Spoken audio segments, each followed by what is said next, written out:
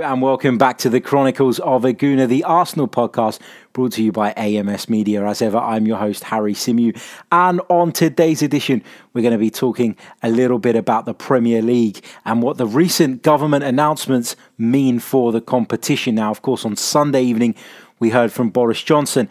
It was a really ambiguous message. You know, it was, yes, you can do this, but we're still maintaining lockdown, etc., etc. And a lot of it, to me personally, didn't make sense. Now, I know there'll be some people out there who will say, actually, it was very clear. Actually, it was pretty much as you were, with a few minor changes to what we're currently being asked to adhere to. But I think there was some ambiguity to it, and I think that that will be problematic. I think asking people in this current climate to to respect the measures whilst also saying, actually, you can leave the house as many times as you want during the day for exercising. You can go to the park and you can meet with people there, people from outside of your household, as long as you keep the distancing and all that stuff. For me, it's just asking for trouble. I don't think that the deaths have dropped to a rate yet where we can make these changes. And I think the fact that the rest of the UK are very quick to distance themselves from Boris Johnson's sort of plan says a lot, doesn't it, about the plan. And he's been questioned by a lot of people, rightly so. Totally appreciate it's a really difficult job, and these circumstances are unprecedented, and it's not something that anybody would have had any experience of dealing with before. So in that regard, I have some sympathy for him, and I'm not saying I could do a better job, but I think that some of the statements and some of the communications haven't been done in a very clear and concise way. I mean, you had Dominic Raab this morning going on the television and telling everybody that they could go and visit their parents, and everybody was overjoyed because there are many who haven't been able to see their parents or grandparents due to the lockdown measures. And then an hour later, they said, actually, you can only meet up with one of your parents, or God knows what the change was, but it just seems like a complete and utter mess to me. And the fact that a government in a country as big and as great as Britain are getting things so horribly wrong is a cause for concern. Now, this is not a political show, and to be honest, I shouldn't have really spoken about that for as long as I did, but obviously it's topical. Obviously it's on everybody's minds at the moment. So I thought it worth mentioning at least. But in the document that's been published this afternoon by the government, it's a 50-page document. No, I've not read it, and I don't plan on reading the entire thing either. But one point that stands out that interests all of us is that about top-level sport. And of course, the government have said that providing we continue to make progress in the fight against this virus, and providing that it is safe enough, top-level sport has been given the green light to return on June the 1st. Now, what does this mean for the Premier League? It means, in my opinion, that the Premier League are going to begin now planning for a return. We heard them previously say that they were looking for a June the 8th start date. And, you know, if it was June the 8th, I think we can realistically finish the season probably into the first week of July, maybe, because I think that you can play 9 games in 30 days. I don't think it's that much of a big target. I think it's doable. You know, you play every few days, etc. The players have had a rest. Of course, there will be fitness issues as well, though, and we expect injuries due to the lack of match practice. Premier League have spoken about maybe adjusting some of the rules to accommodate that, i.e. 5 substitutes being allowed in the game as opposed to 3, which are currently allowed. So I think that the planning process will now begin. It's a provisional green light from the government. We've got to say that. It's not guaranteed. It is subject to the science. It is subject to the R rate, as Boris Johnson called it, staying down and staying where it is and not getting any worse. But now we have this whole debate about playing at neutral venues.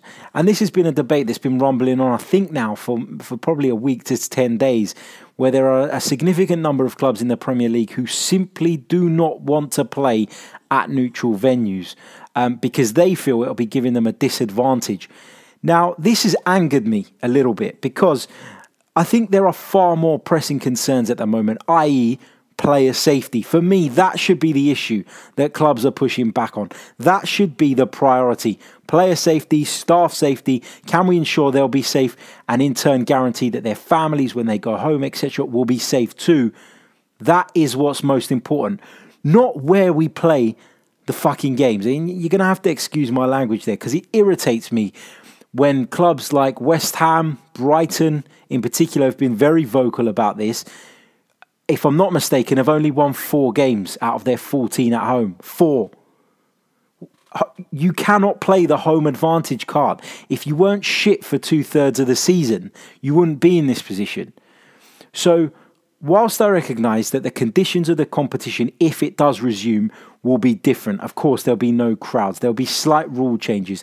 And then when you're talking about the integrity of the sport, which we keep hearing them bang on and on about, then there are some questions and there are some differences to the competition that we started in August. It won't look the same. It is impossible for it to look the same. But if you want to maintain the integrity of the sport, the games need to be played. And the only way that can happen, and we can minimize the risk of people getting infected by this virus, is to play them at neutral venues where the precautions can be taken, where they can be policed properly, where we can ensure that, and I'm not saying there'll be no risk whatsoever, but we can keep the risk to an absolute minimum. So if these clubs were coming out and saying, I don't feel it's safe, our players are at risk, and we don't know what the general consensus is from the players at the moment. We're only going by the reports that we're reading. But for clubs to be moaning about, playing at neutral venues when they can't win a home game for shit anyway, just infuriates me. And I think that the Premier League have to take one of two approaches now. I think it's either you stand up and you say, look, we cannot guarantee the competition will be played in the same way it was when it started. It's not ideal, but we know that. We can't do anything about that. So we're going to cancel the season, in which case relegation may be postponed for a year or whatever. I don't know what the answer is to that. Then I'll have a lot more respect if the Premier League just put their foot down and said, we've got to do this and this is what we're going to do. Cancel the season. Do I want the season to be cancelled? No, I don't, because I'm a football fan and I miss the game desperately. And of course, I want to see live football.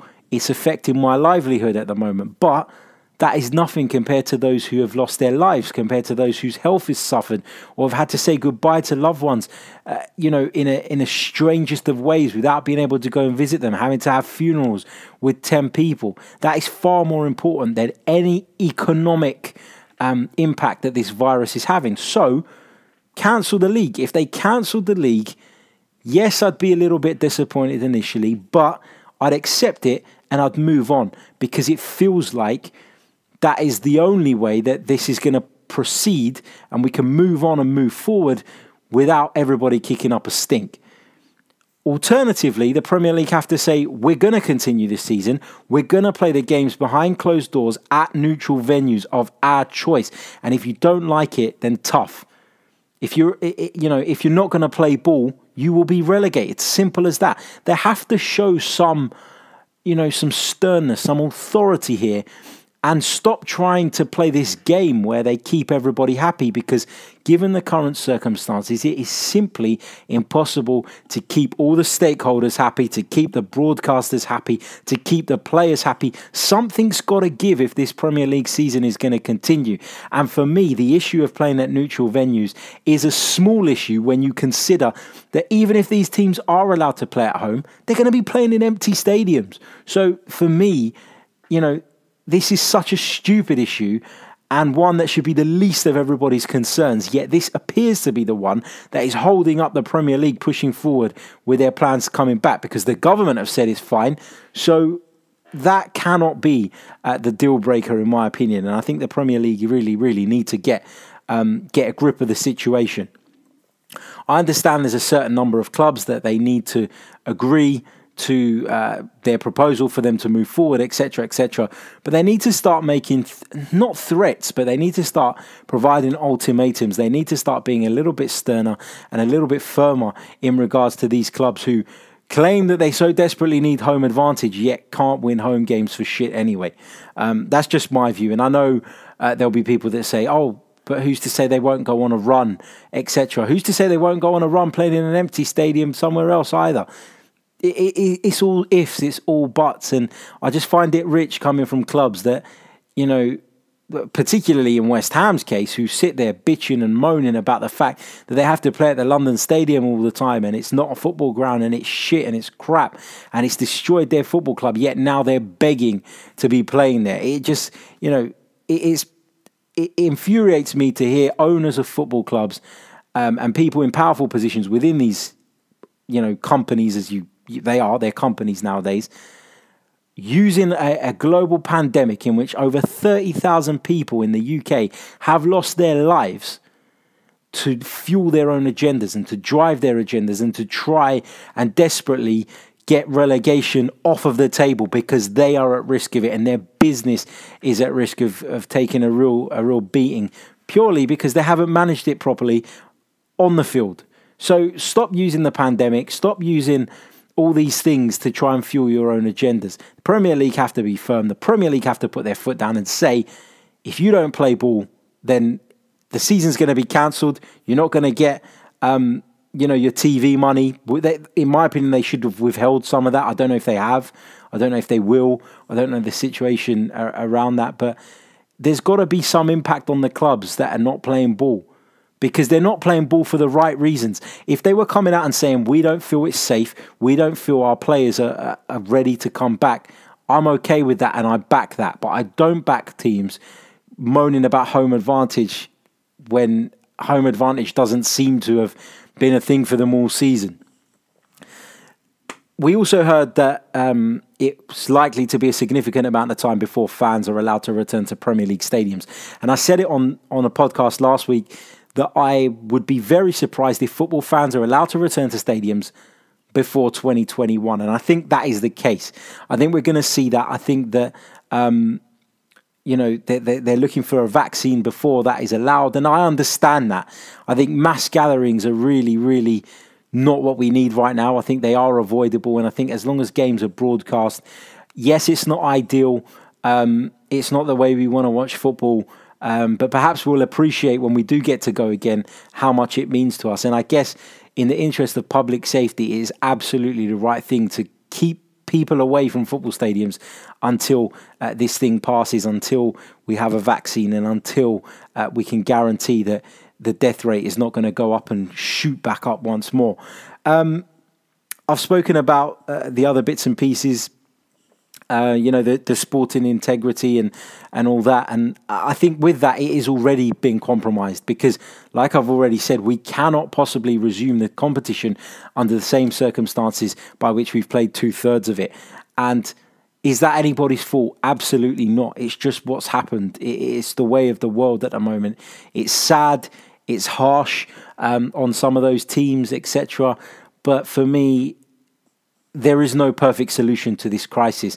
There is no perfect, idealistic way of getting football back up and running without upsetting anyone. So a decision has to be made and we have to push forward with it. And whether that decision is to play the games at neutral venues, if they think it's safe and they can do that without risking people, or to scrap the season, I'm okay with either of those as long as a decision has been made for the right reasons and not because Brighton and West Ham and Aston Villa and a number of other clubs, and I'm only naming those clubs because they're the ones that have been reported, but as long as they're not the reason that we're making wrong decisions because they're complaining about playing games at home, then, you know, I can back what the authorities decide to do. Can't back people using this to drive their own personal agendas and just try and save their business from financial collapse in the cases of some. Now, the Bundesliga, of course, returns this weekend and it starts on Saturday. Well, there's a game on Friday night, my apologies, but the big game that we'll be focusing on is Borussia Dortmund against Schalke. Of course, David Wagner, formerly of Huddersfield Town, manages Schalke nowadays. Dortmund still in the hunt for the Bundesliga title. And I'll be bringing you live commentary of that for Total Football Analysis. I'm pleased to announce a partnership with Total Football Analysis, and I'll be joined by Lee Scott, who is one of the game's leading football analysts. He provides all sorts of analytical data and analysis to some of the top clubs in world football, to some of the best scouts, to agents, to, you know, I know he's working on a project for a Premier League club at the moment. So he is a real top analyst, and I'm delighted that I'll be joined by Lee to be bringing you that commentary. If you haven't already, download the Hot Mic app and give Total Football Analysis a follow. Sign up using their promo code TFA2020 and you'll be able to tune in. We'll be bringing you live games from throughout Europe as and when they resume, from the MLS, from the European competitions too, when all that gets back up and running. And as you guys know, I do a bit of commentary here and there, and I'm really proud to have a regular gig now, and one with such an exciting company, an upcoming company as well. So really look forward to that, and I hope some of you can join us as well, as we'll be providing you an alternative soundtrack to some of your favourite football matches over the coming months. Fingers crossed. Don't forget to like, subscribe, share, leave us a review, etc., etc. You know the drill by now. And we'll be back very soon with another episode of the Chronicles of a Gooner. And hopefully we'll have a provisional Premier League start date, and we'll have some more Arsenal-related topics to discuss. We'll be back later on in the week with the Social Club, and we'll catch you then. So until the next time, take care of yourselves, stay safe, stay home, and if you do go to the park, keep your distance. Take care. Cheers.